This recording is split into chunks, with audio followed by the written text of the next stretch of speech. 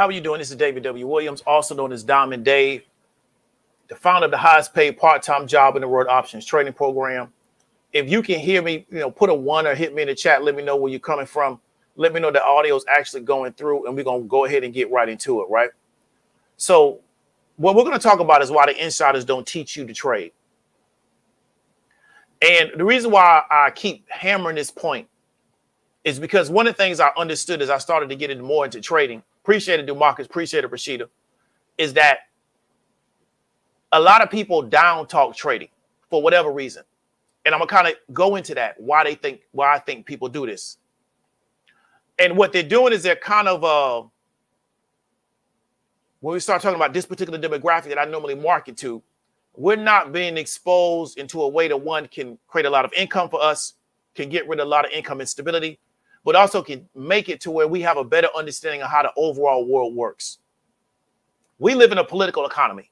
So we live in a particular country, but also world in which is based on politics and economics. We don't really understand politics. We just kind of understand just how to vote, but we don't really understand political influence. And we also don't understand economics, and we don't understand markets. We know how to consume. If you're going to be a really, really successful trader, you're going to have to start understanding economics and actual markets. And you're not going to, a lot of the narratives that they're going to give you about markets are going to be false. So let me give an example. One, I have an economics degree, so I actually have a background in economics. I study a lot of markets. I've already been in business. Appreciate it, Erica. There's a narrative you get from certain people on the political spectrum that they're about free markets. You also get this from certain economists that they're trying to use as a standard bearer for their line of thought, which is really not how economics works. But they are from the outside looking in. They don't really understand economics as a social science. So they come up with this term called, I believe in free markets. And they utilize this as the way how they think the United States economy should work. The problem is we live in a very advanced stage of capitalism. So once you start to understand capitalism is with your early onset of capitalism, you'll have free markets. As capitalism starts to become more and more advanced, you start developing cartels, you start developing monopolies. Why? Because it's in the best interest of those particular businesses to create these type of structures. So if we understand one of the fundamental rules of economics is most people are governed by their own self-interest or their own self-incentive. If I'm a business owner, I really have an incentive to create a monopoly. Why? Because I have all the power. I now can dictate price to my consumer, and I will not allow other competitors into my particular market. So a monopoly benefits me. Doesn't benefit me to have competition. So now the government now has to come in and regulate the environment to stop monopolies from happening. And the United States government has done this multiple times in the history of our country because you have certain business operators or business owners that have what we call monopoly power. So once you get past a certain stage of capitalism, there are no more free markets. There's only cartels. There's people trying to create monopolies. So what we see with social media and a lot of the heavy-handedness of these social media platforms is why? Because they essentially have a monopoly on social media. They cannot dictate to people what they do and what they can and cannot say and all kinds of things on their platform. Why? Because our platform is so widespread. We have so much money coming through our particular platform. We have so much revenue coming through our platform.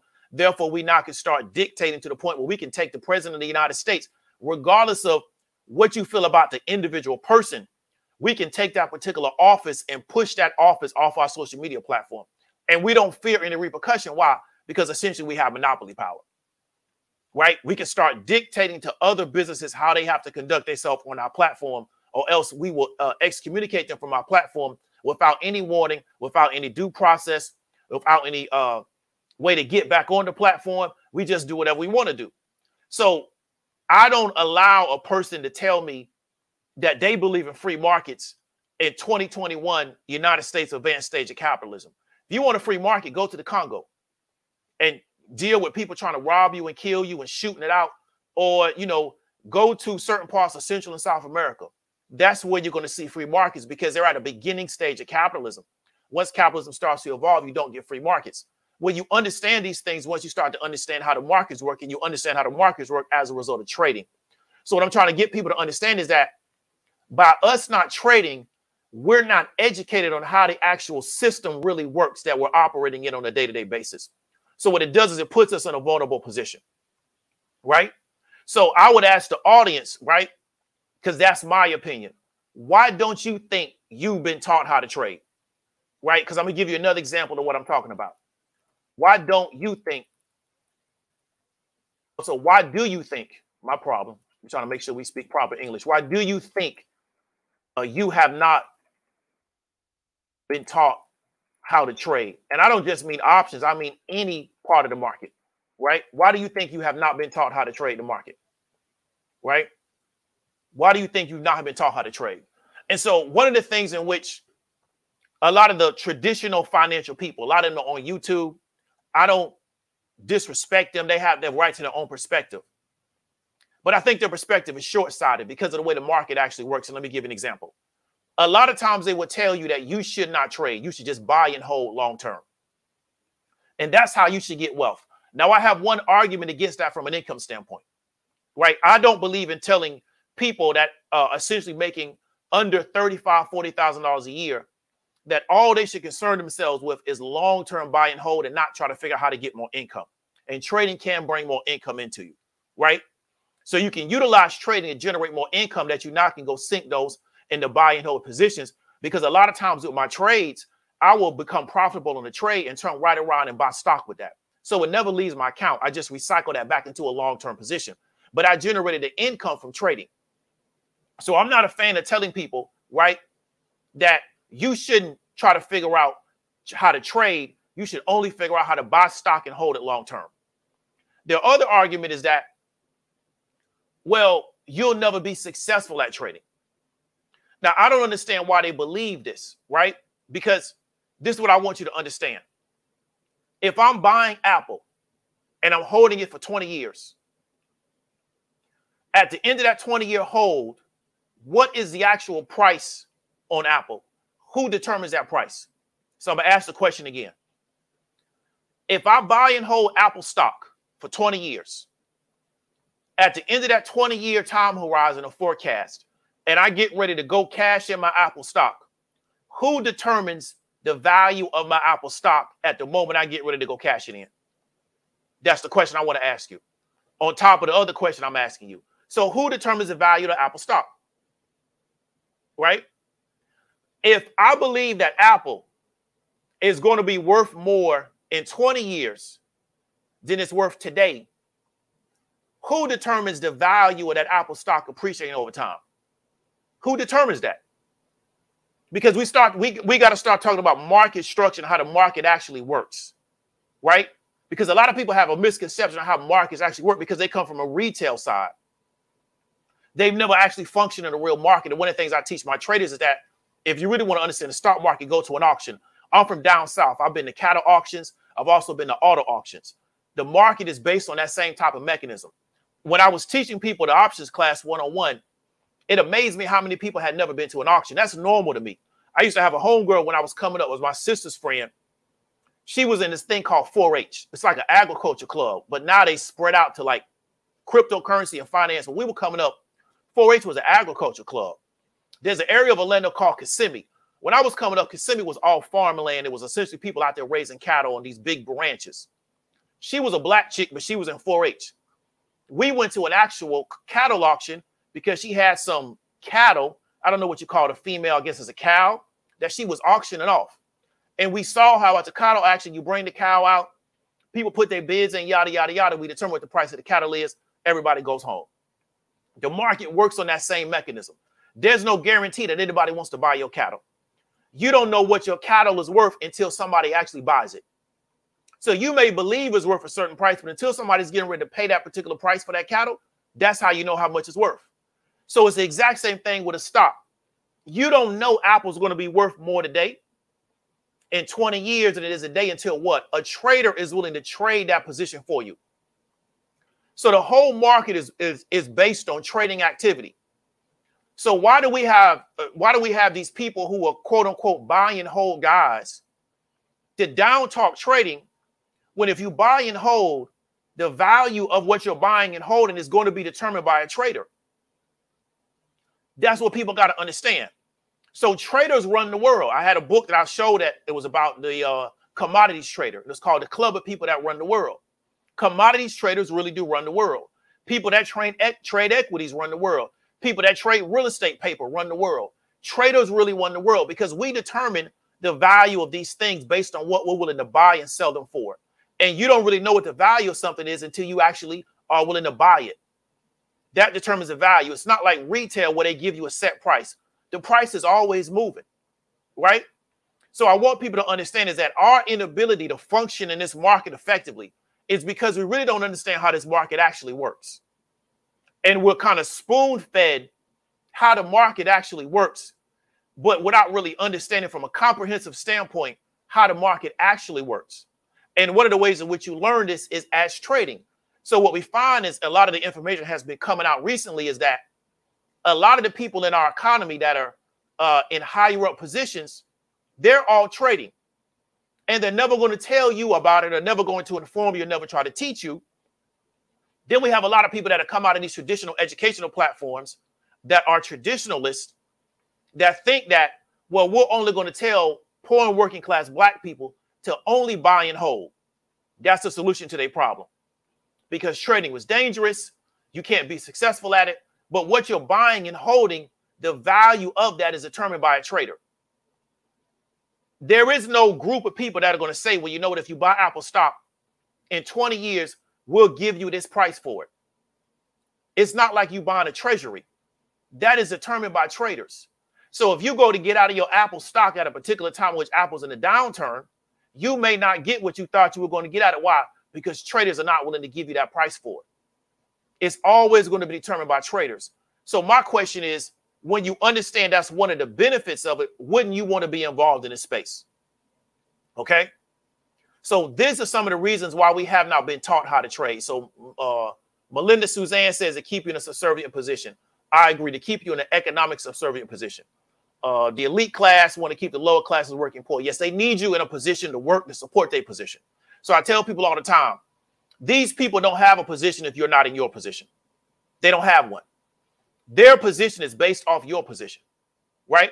So they need you to stay in your position so they can keep their position. So the real radical work is trying to get poor and working class black people to make more money, to become more politically involved, not just vote, because then that changes their position, changes their role, right? But we don't teach that. You know what I'm saying? So if all you're going to do is just do what you've always done, nothing's going to change. You got to start trying to think about how can I radically change what I'm doing? And it's deeper than just some of this stuff that's templated that we've been taught for the past 30, 40 years, that none of it really works, but we keep doubling down on it because it seems easy and it doesn't really stretch us as a person. So to actually learn how the financial markets actually work, to learn how to trade, it doesn't have to be your full-time position, but it's something that you actually have in your toolbox that you understand how to do, is going to stretch you as a person. And a lot of people don't want to be stretched. They want to stay right where they at, right? And that's if you learn any market, not just the options market, the stock market. If you learn real estate market, because essentially what y'all doing is trading real estate. If you learn, you know, how to buy and sell cars, utilizing some type of platform, these are all really trading activities. And this is how the world really works. It's the average person that goes into a retail environment that thinks that the price of something is what the set price is, and that price isn't going to move. I tell people all the time, my prices don't stay fixed. Why? Because I'm trying to get you to think like a trader. And as a trader, you understand that prices always move. Prices move from minute to minute. So what we're going to roll into is this story about these two gentlemen working for the Federal Reserve. And I heard about this because I was listening to Jerome Powell talk. And he was talking about how he didn't agree that people that are working on the Federal Reserve should own individual stocks. He felt like they should just earn overall general indexes. He says that's what he owns. And he was referring to that. And then this story came out that these two guys working on the Federal Reserve are actually involved in trading activity. Now, we talked about earlier how the Pelosi's were involved in a lot of trading activity. Now, Nancy Pelosi is never going to teach her constituency how to be traders. She has the money. She has the political influence. She can create a program today that can be bigger than any program I could create. And she could teach thousands of people in her constituency how to become traders and make them more informed of the market. What would that do? it would take power away from her and she would lose her position. So you got to really understand is that these people are invested in us staying right where we're at. And so while they're making money and they figured out how to become successful, they're never going to bring you in to get you that understanding of that success in a real and genuine way. I'm not talking about no scammy stuff, because that's going to be a threat to their position. And so I want people to really understand that, right? So now we're also going to talk about these two particular people. So let me get to these comments real quick. So yeah, black people's business always supposed to be at the bottom. 100% correct. This is 100%. If 1 million black folks made $100,000 a year at natural change, it is a number saying. This is what I want people to understand. We've been taught that it's a success story if we get one black person to become a billionaire or to become a few $100 million worth. No disrespect to that person, because it's a blessing that they're in that position financially.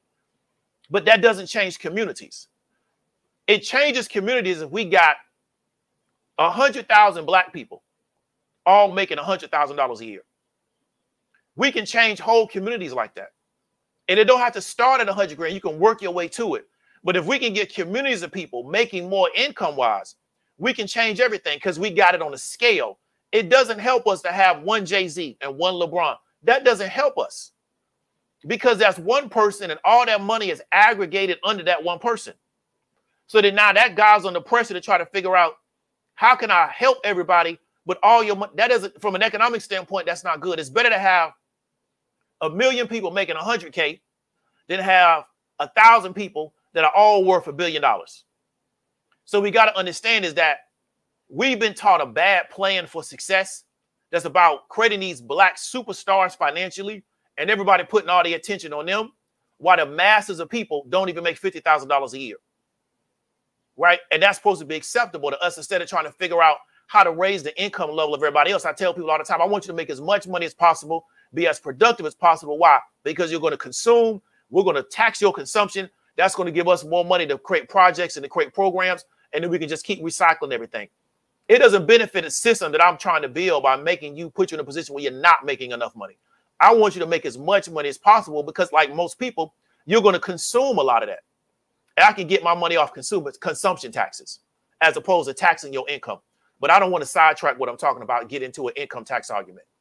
So here's an article that I wanted to show you, right? And then we're going to go into it. I'm also show you this guy's holdings, because I want you to understand what you're not being exposed to. And it wasn't until we got things like social media and a lot better investigative reporting, because 20, 30 years ago, we would never even know about this type of stuff going on, but it was going on 20, 30 years ago. We just didn't know about it. So let me stop this share screen. Let me go to this new share screen.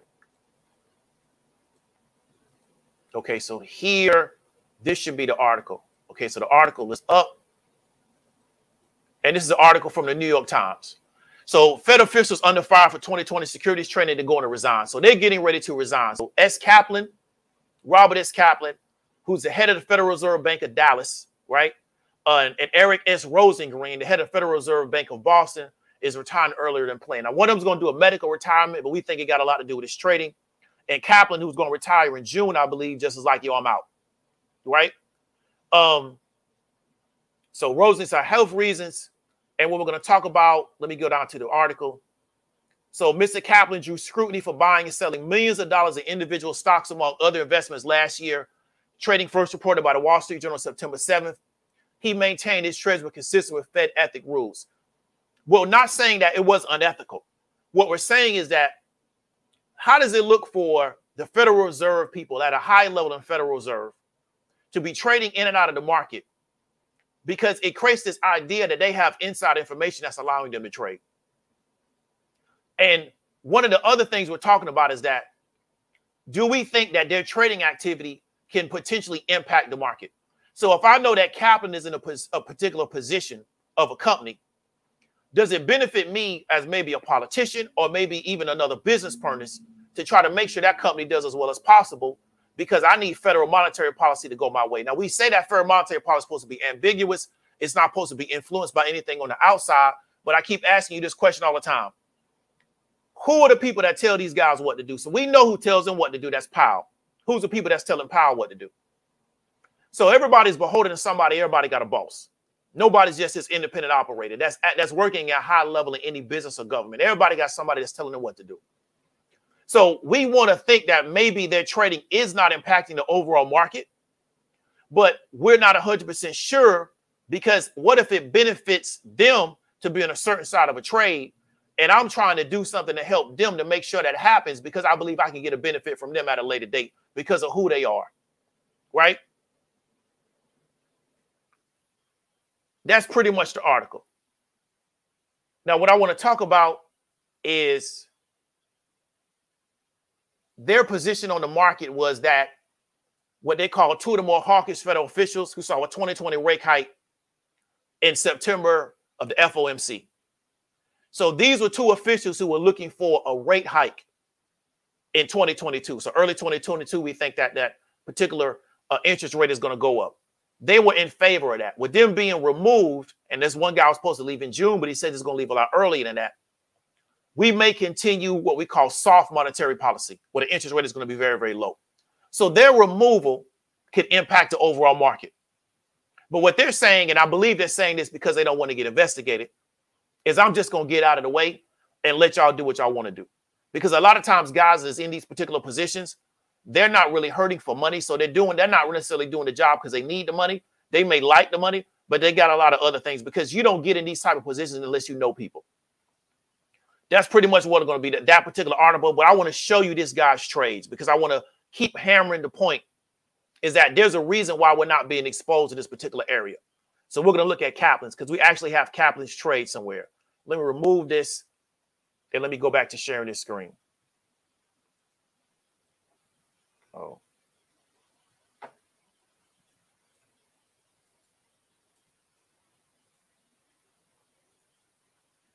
This is from Twitter. Okay. So this is Robert Kaplan. This is Schedule B that he has to file with the IRS. Make sure you can see it. This is his Schedule B that he has to file with the IRS. What we're seeing is that he owns Apple. He owns Alibaba. We see his trading transactions. He owns Amazon. He owns Chevron. He owned Delta Airlines. He owned Enterprise. He owned a company called ELG. I think the most outrageous thing that he owned iShares floating rate bond ETF. I think as his position in the Federal Reserve, I don't think he should be trading in and out of that position. It doesn't really look good. He owns Latin America 40 ETF, Kraft Heinz. He owns Marathon Petroleum. He owns Occidental Petroleum. He owns Oracle, S&P 500 ETF, S&P 500 Value ETF, S&P Index Futures, Tesla, Valero, Verizon. And then it shows you the amount of the particular transactions, how he traded in and out of those particular positions. And if you see it says date, month, year, what it says multiple is because he traded in and out of those positions multiple times. So this guy's an active trader. He's not buying and holding these particular positions. He's actively trading in and out of these positions, right? You also see transaction type. It says purchase and sell, which shows that he purchased and he sold it multiple times, right? So I want you to understand over the 2020 year, this guy has been a very, very active trader. Then also what you can show, and I will link this, the amount of the transaction. It shows you the dollar amount for each transaction. And he has dollar amounts for a lot of these particular companies over $1 million. So you got to understand that this guy was a very, very active trader. Now we want to continue to ask you, how come you're never being exposed to this particular space? And everybody that you see in our economy that is at a certain level, they're involved in some level of trading. And it's coming out more and more because of financial disclosures and also because of the internet with the speed of information. We're finding that more and more people are involved in trading. But you've been taught that you need to stay out of this particular space. And all you should do is just buy a bunch of stock and sit on it, right? And I guess wait to hit the mother lode when you get 75 years old. I'm here to give you an argument that I think that you should get involved in trading. Why do I think that you should get involved in trading? The most important thing is that it's going to put you in a position to be successful because you're going to understand how the financial markets actually work. The second thing is that it can help raise your income level. Our biggest issue that nobody really wants to address is income. We have a lot of income instability, and we have something we call capped income, where you're not making enough money and you know at the beginning of the year you're not going to make enough money. So you know at the beginning of the year I'm going to make $35,000 a year on this job regardless of what I do. The third thing is the fact that to make the amount of money that you're making, you got to take so much time away from your family. And that's never going to stop. A lot of jobs, if they're going to pay you a certain amount of money, you're going to essentially give them your whole life. I know people that worked retail management. They pretty much lived in those stores. Did they make a lot of money? Yes, they lived in the store. I know a sister, she was a divorcee. She had 5 children. She pretty much spent, I don't know, maybe 60 hours a week in this retail store. She would sometimes open and close it. If somebody didn't come in for work, she had to be there. So she made really good money, right? She was able to provide a good life for her family, but she lived in that store. So we're taught that this is the only model of success that we can go after. And it's because we don't really understand how these markets actually work. So you don't have to trade, but I think you should learn about how trading impacts the market. So then you can maybe potentially trade, and you can also teach this to your children, because then they will have a skill set that they can utilize that can allow them to generate income for themselves, because there is no age requirement on trading that I know of. Don't quote me on that because I'm not an attorney. I'm definitely not a financial attorney. But a younger person can get involved in the markets who may not be as old as us, figure out how to generate some income. And because they're being raised in this environment, as they become older, a lot of these things become a lot easier to them to understand, right? So we got any questions before we get out of here? Because this wasn't going to be long. I want to go and show you that. And this guy Kaplan, he comes out of the Goldman outfit. And a lot of my traders, I get them to understand how widespread that organization is. He comes out of the Goldman outfit. So that's one of the reasons why he's at where he's at, because you will see those particular guys that come out of that outfit embedded all across our economy, right? So we got any questions before we get up on out of here?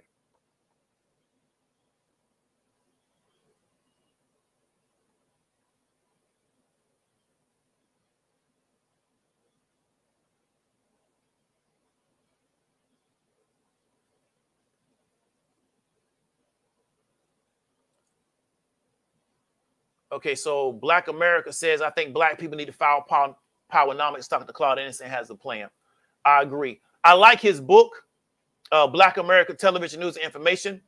But one thing I'm not a fan of in his book is, to me, it's more academic, and he is an educator, so I can get that, as opposed to applied. So I think Dr. Claude Anderson, at his time when he wrote that book, had a good overall understanding, but I'm more of an applied person, which is why I didn't go get a graduate degree or get a PhD in economics, because once you start going deeper down the economic rabbit hole, it becomes a lot of theoretical stuff as opposed to actual applied stuff. So the work I'm doing right now is applied economics, right? It's actual application of it, as opposed to me sitting in a room and having debates or discussions over economic policy. You understand me? So no disrespect to the educators and no disrespect to the intellectuals and the academics, but we got to reach a point to where things start to become application as opposed to who just has the best idea. You approve what's your idea, whether or not it's valid, but actually going out in the world and creating application of the idea, because the marketplace or the world is the best tester of what you think you're doing. So I used to tell people all the time with marketing campaigns, the marketplace is the where you're going to actually determine whether or not your marketing thesis or your marketing offer is valid. Don't be scared to go in the marketplace and find out, because then all you got to do is go back into the lab, reconfigure it, and go back out again. So I think we need to start investigating how we can get past this particular point of just academic theory and actual application of it, right? Because Dr. Claude Anderson created that work a good while ago. We're not here to diminish anything he's done, but I think we need to kind of move this to where it's about application of what we're doing and us taking the particular models that may work on our local level and trying to figure out how to scale that out to other areas, as opposed to just sitting in a room and talking about our idea about something, right? But I appreciate the feedback.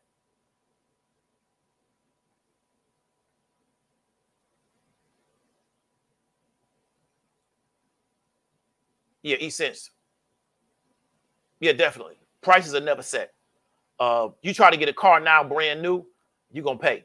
I don't think they're going to be that same price next year this time. But as of right now, brand new cars, even rental cars are crazy. So prices are never set outside of like the retail environment. And so a lot of people have this belief that if I don't buy now, I can come back to David in 2 weeks and the price will still be the same. Well, that's not really how the market actually functions. Prices are always moving based on market conditions. Like if you look at housing is always moving. They can tell you the price of a particular apartment is this price today, and you literally could come back next week and it could be a whole new price. Why? Because the market has moved. And either you're going to pay the price or you're not going to pay the price. So that creates a lot of buying urgency to make you realize I need to lock this in while I can get this price, or else I can come back next week and be paying $200-300 more for the same particular unit.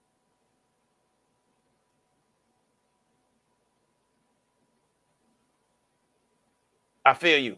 I didn't know we had 30,000 black millionaires.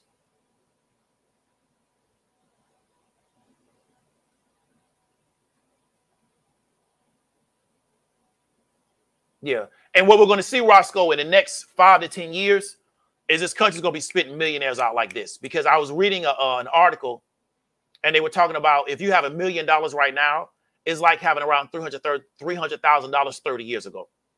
So we got to understand is that $1 million as being this this demarcation line of financial success, meaning like you're just rich now, is not what it used to be. And I think that over time, we're going to find that being a millionaire is going to be very, very average in this society. Because of the way this particular economy works, it's not really, really difficult to make yourself a millionaire in this economy if you understand how to do it. And I'm saying difficult, what I mean is like it probably won't take you the rest of your life. Other parts of the world, it is almost impossible to become a millionaire. If you're not born into money, your ability to work yourself into $1 million is next to impossible. I don't agree with it, but I understand why certain people in Mexico do what they do. Because there's no way they're going to make a lot of money except doing certain stuff. Because the government has not created an environment that would allow that to happen. So they got to just do a lot of outlandish things. Not saying that I agree with it, but there's not a lot of opportunity there. In America, and people are not going to like me to say this, but I'm going to say this. As black people in America, there's no group of black people in the world that have more financial opportunity than what we have inside the United States. It doesn't disregard a lot of the other challenges that we have.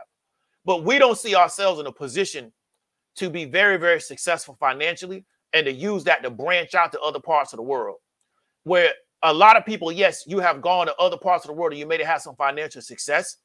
But I'm telling you, just my personal opinion, the easiest place for you to get a good financial foundation is here and then try to branch out from there, as opposed to trying to go somewhere else and you can't get nothing going over here.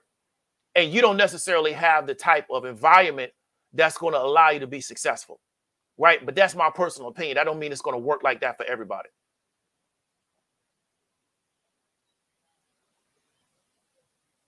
Peace to Mr. Moore for the 1999 super chat. So we got any questions before we get up on out of here?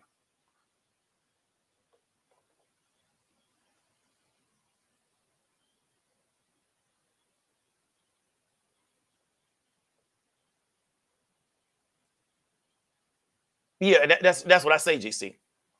But see, when I was in school, I asked my economics professor, because I loved economics. It was really interesting to me, and it was easy to me. And I asked her, I said, are we going to do anything, if I go take this on a graduate level, are we going to do anything except just talk theory all the time? And she was like, no, that's pretty much all you're going to do, because she had a PhD in economics. It was a sister from Mississippi. And she was like, no, that's all you're going to do is just talk theory all the time. I said, cool, I'm glad you told me that. And I decided that I wasn't going to go past a bachelor's degree. So I was a double major in economics and business management. But I was like, there's no way in the world I'm going to get a graduate degree and get a PhD, because to get a job as an economist, you had to at least have a graduate degree. But I was like, I'm not going to spend the next 4 years just debating theory with people with no application. So that's the issue, is that a lot of the PhD economists, some of them work in business, but a lot of them work for academic institutions. And so their job is just to be theorists. And we're not saying that they're not needed in our society, because thinkers are needed in our society. But the challenge is that we haven't really gone into the application. And we start looking at the application, because something that I disrespect with a guy like Thomas Sowell, smart guy. But I think he doesn't understand that capitalism is in stages. So his perspective of capitalism to me is at a beginning stage. Well, we're past that stage now. We're in 2021. We can't have this mentality that capitalism in the United States of America is operating at a 1900 or 1856 stage. There's been so much consolidation of wealth. There's been so much aggregation of wealth because other people had advantages in this particular society that other people did not have. You're not starting off at an even playing field anymore. Doesn't mean you can't have a level of success, but it means you're not starting off at square one, right? But they take these individual case studies and they try to infer from millions of people. Well, if you're an economist and you understand statistics, you know you can't do that, right? But they're allowed to do this without any challenging of what they're doing. Because when you see Thomas Sowell in that environment that you see him in is designed to promote him. It's not designed to challenge what he's saying. But I didn't learn the statistics that you can take one case, one incident, and then now I can infer from millions of people. I don't know how you do that. What's your confidence rate of that? But that's what they're allowed to do. Or they're allowed to use these analogies that don't really work, like, you know, black people are successful in sports because in sports, they're looking for the best athlete. Well, these guys, I can tell they never played sports because there was a time in sports to where if you were black, you were not going to play certain positions. It didn't matter how good you were, right? Woody Hayes used to tell his black players in the 70s, who was coaching for Ohio State, I can't play more black people. I can only play so many black people at a time on the field. Why? Because the boosters will get mad at me if I do that. He used to tell his black players that I don't have a problem with you, but if I play too many black people at one time, my booster's going to get mad. So it took society being willing to accept black excellence in sports before you started getting black promotion in sports. But there was a time where the whole Alabama football team was white. Why? Because that's what they wanted at Alabama.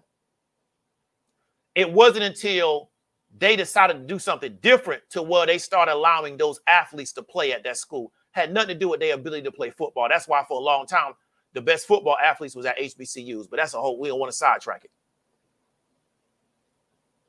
Do you have any suggested sites to research these institutional traders on how they invest? Have you heard of, I forgot what the name of that form is. But if you're an institution, you got to submit a form to the SEC on your trades. I would just look those forms up. So you got to be willing to go into them SEC documents and just do that research. So I would just start with the SEC. There's a certain form that you got to submit of your activity as an institution. I would just submit it. You saw that was a Schedule B. For some reason, that is public access. So when you're looking at a politician, a certain amount of their financial activity has to be available to the public. Or you can do a what do you call it? Freedom of Information Act. And you can submit that to a judge and see where they give you the information. So if you're willing to do the research and do the legwork, you can get the information.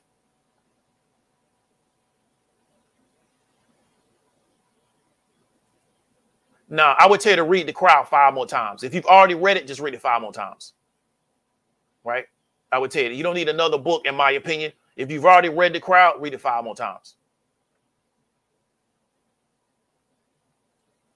Yeah, the issue is that what is a millionaire going to mean?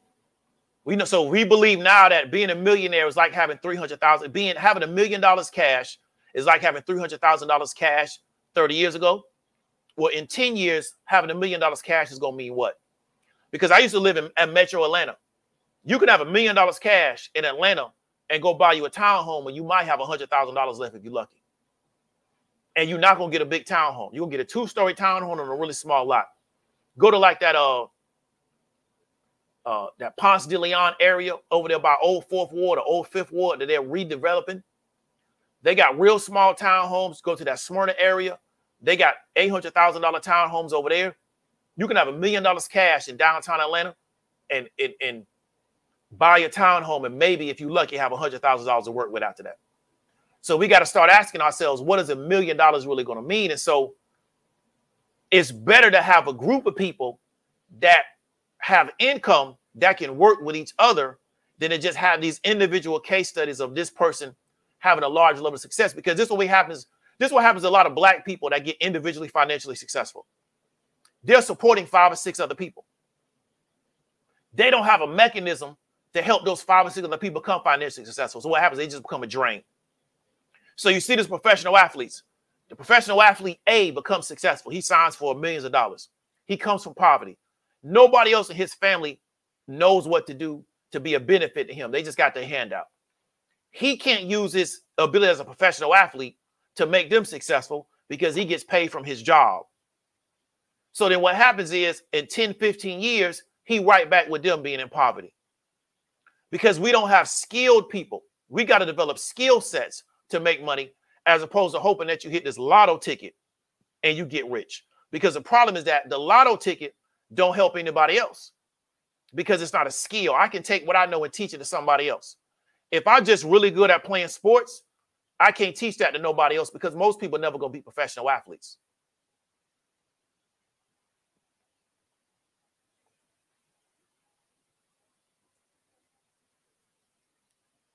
Exactly. Yeah. Trades and high-paying jobs, definitely. We got to really start dealing with this income, and nobody wants to talk about it. You know, we are a very low-income group as Black people aggregated. That's one of the reasons why we're at the bottom of this society. We don't make enough money, right? We just don't, and we got to stop looking at celebrities and athletes. We don't bring in enough because we haven't really had a movement to try to figure out how to solve that problem. We got to stop talking about the wealth problem just as the problem. It's an income problem. But nobody wants to deal with that because it's really about making people skilled. See, we can say, well, here's how you solve the wealth problem. Buy my course and buy a whole bunch of stock. If we're going to solve the income problem, we got to start trying to figure out how to develop skilled people. And that takes a lot of work. And we don't want to do that because that's hard. So it's easy for me to say, hey, just buy my course and buy a whole bunch of stock. And now we solve the wealth problem. But dealing with the income problem means that we got to start trying to figure out how to upskill people. Most importantly, upskilling men. And if we understand how this society is set up, it's designed to marginalize Black men, to make sure that they're the lowest income group of the world, make sure that there's going to be a lot of employment disparity, things of that nature, because if we can harm them, that's going to impact the whole community. Why? Because we got a bunch of men that, one, they can't get no work. They can't get work. If they can't get work, they're underemployed. And then if they do get the job, they're not making enough money. So then you be a good candidate for incarceration, drug abuse, things of this nature.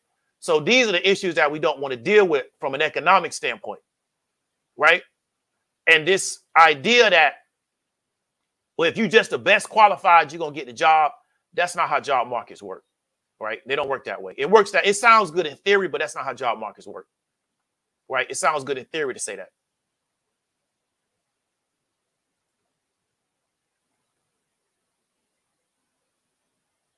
Yeah, I remember Dr. Kimbrough. I don't know what happened to him. He used to be on the internet a lot.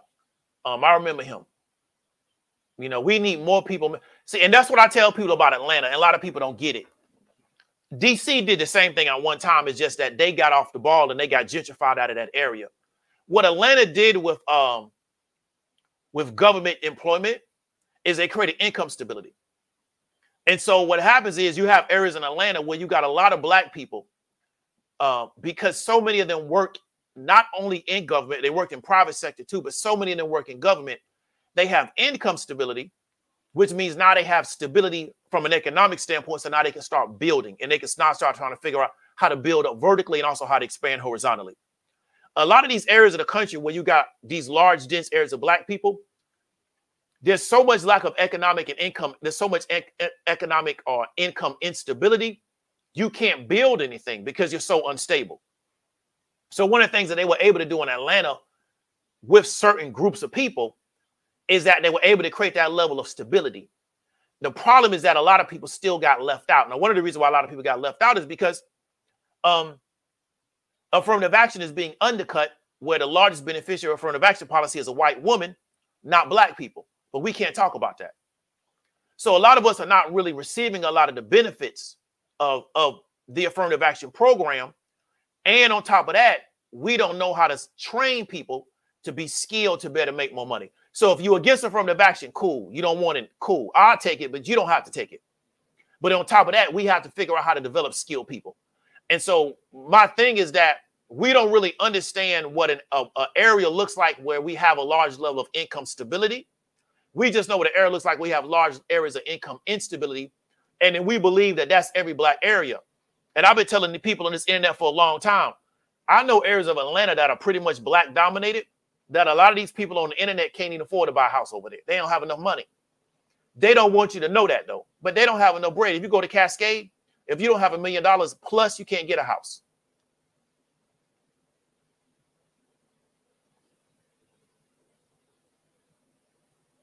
Okay, so the 30,000 are mostly business owners and real estate investors. I believe that. I really, but especially the 30,000 millionaires, I believe that. I really do. Yeah, Lindell. And this is the thing about Thomas Sowell. Smart guy. He's a very intelligent person. But he's acting as if we're in the early stage of capitalism, and that's not where we're at anymore. And I don't understand. I don't know. I said a lot of these people have taken oaths to miseducate the public. I don't know why he doesn't seem to know that. So capitalism goes in stages. It doesn't stay fixed. It's not static. A lot of his theories are as if we're still in like this 1856 stage of capitalism. And it's not like that anymore.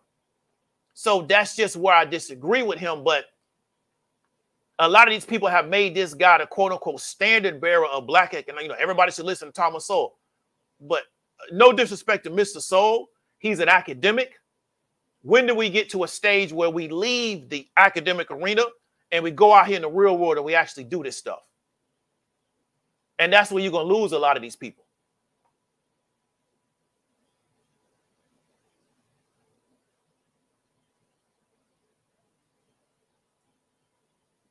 Yeah, but see, Black America Television News and Information is that the role of you in this particular organization is to be the athlete. So the higher level management position, like executive director, CEO, even GM, or director of player personnel, you know, you don't get the job just because you qualified. That's not how jobs work.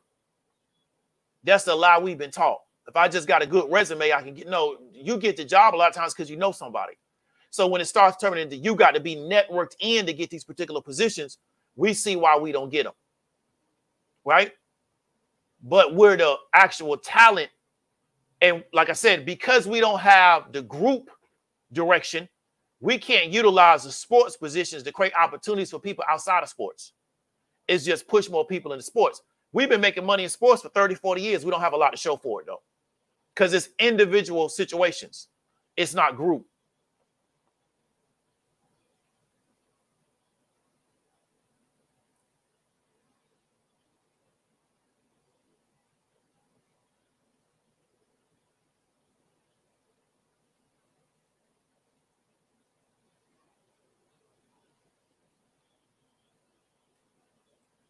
Yeah, cheap is relative, right? Cheap is relative. So we got any questions before we get up and out of here?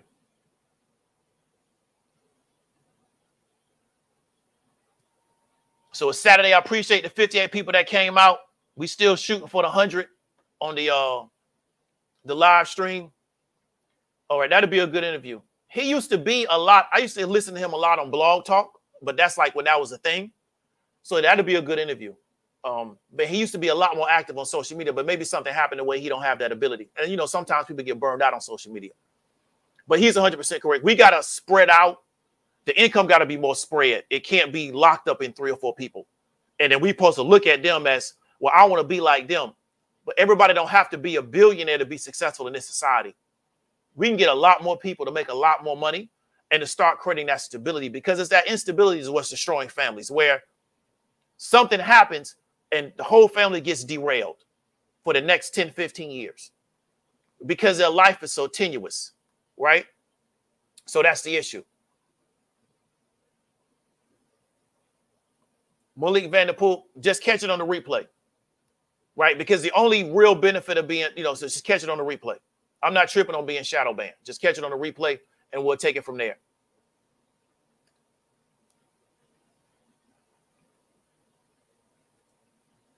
Yeah, I remember that. But so Adangbe, if I'm pronouncing your name correctly, I remember he created that plan, right? They have a right to reject the plan, right?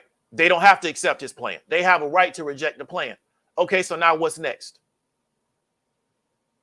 You understand what I'm trying to, because just because he's Dr. Claude Anderson don't mean they got to accept his plan. You understand what I'm trying to tell you? They have a right to reject his plan. So now what's next? So it's no disrespect to Dr. Claude Anderson, because we respect his work and we respect the what he's produced to try to help people get an understanding of the environment that they live in. But we have to, start focusing on what are we going to do to put ourselves in a position to be successful? Because if what was going to defeat us is they rejected the plan, so that now we just are ass out, we was never going to be successful in the first place, because everything was hinged on them accepting the plan. 2, I don't live in Detroit.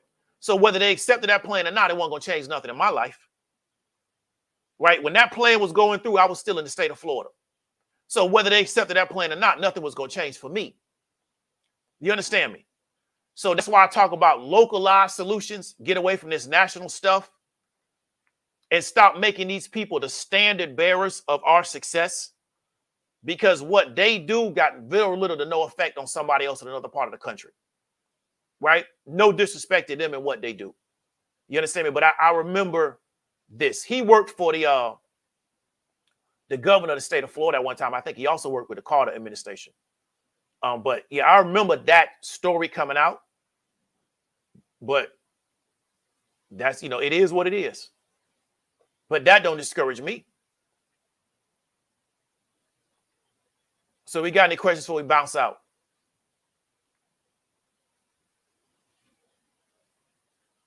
But all big up to Dr. Claude Anderson and everything that he's done, the work that he's produced. We're not trying to downplay his contribution. You understand me? Okay, so we're going to wrap it. Hope everybody have a safe weekend. We getting ready to roll into the fall. You can tell because of weather, the temperature's changing, especially feel it at night. So be safe. Do what you got to do. This is David W. Williams, also known as Diamond Dave. Talk to you later.